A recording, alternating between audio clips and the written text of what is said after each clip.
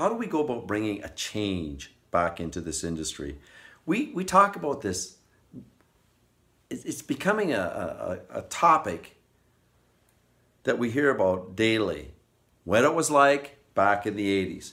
And I started in the 80s, so I know what it was like in the 80s. Here's a very simple little thing to start the industry back on track. Here we have truck stop scenario. We have a young driver, and it's obvious they're a young driver, male, female, male, whatever, it doesn't matter. They could be green.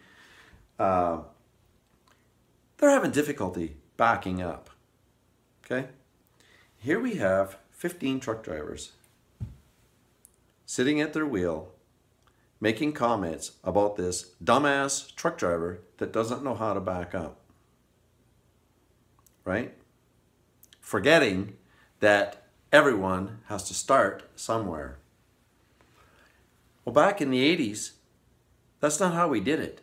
When someone was backing up, there would be a driver at the left corner, a driver at the right corner, and there'd be probably 2 or 3 at the back, and they're waving one another on, and you know, we're laughing and joking about it, making sure that we're just doing our part, right? That's what truck drivers did, was they helped one another in simple little areas like getting one another backed in safely. That one simple little act starts changing the industry back towards what it was like in the industries. And it all starts with me and you. It starts with us, one individual at a time. And really, when you think about it, it's for our own good.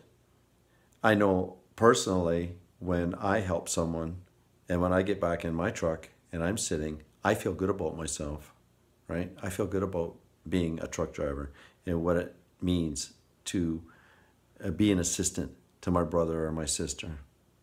So that's the beginning of turning the industry, or a beginning of turning the industry back to what it was, a brotherhood.